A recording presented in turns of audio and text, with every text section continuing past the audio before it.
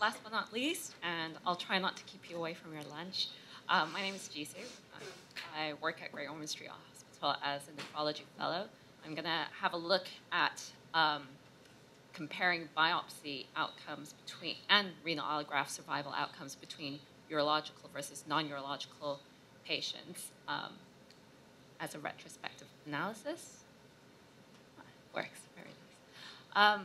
So congenital anomalies of the kidney urinary tract is one of the leading causes of chronic kidney disease in the pediatric population. They contribute at least 40% of incident pediatric patients with renal disease. And as we've already had a bit of an introduction by Mr. Nikos Katsaris, historically there has been a presumption that in view of the suboptimal bladder emptying, it would inevitably lead to poor renal allograft survival. Now, this debate continues as we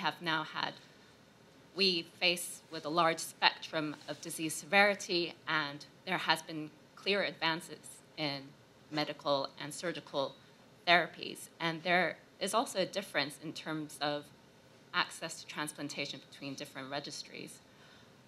The data we're looking at is in view of the fact that there is a little gap regarding comparing renal allograft biopsy results between these populations.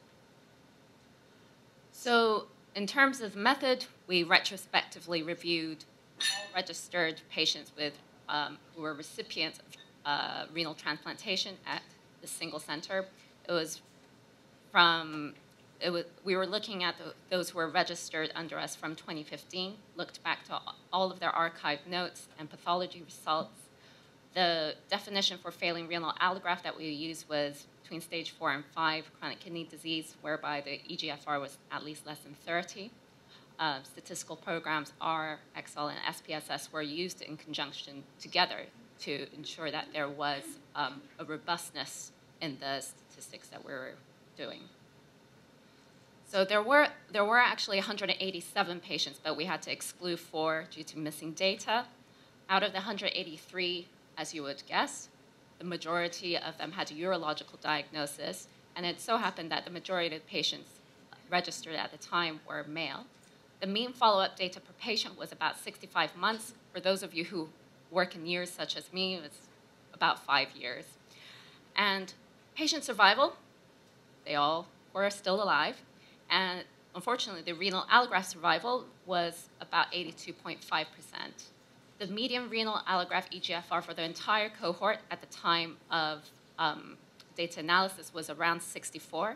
And if you divide that up between urological versus non-urological patients or boys versus girls, the median eGFR was comparable. There was no statistical difference between them. The distribution of gender, as I have already indicated, there was a majority of urological patients, and in fact, boys with a urological condition, thinking about our posterior urethral valve children and other packets. In terms of distribution of age at time of transplant, although there doesn't appear to be that much of a difference between patients with a urological diagnosis versus non-urological diagnosis, so as you can see, with urological, the median was about 5.9 years old, almost 6 years old, and for non-urological, they're almost about 8 years old. I have to say this in years rather than months. And there was a little difference between boys and girls, whereby boys happened to be transplanted a little bit earlier than girls.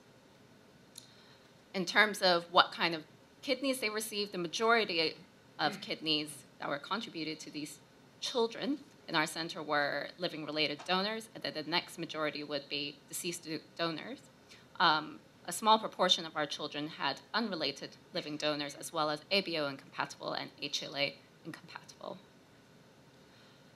Now, how many biopsies did each child receive? Most of them had at least 2 biopsies post-transplantation. Maybe an odd 1 or 2 had 11 biopsies to themselves.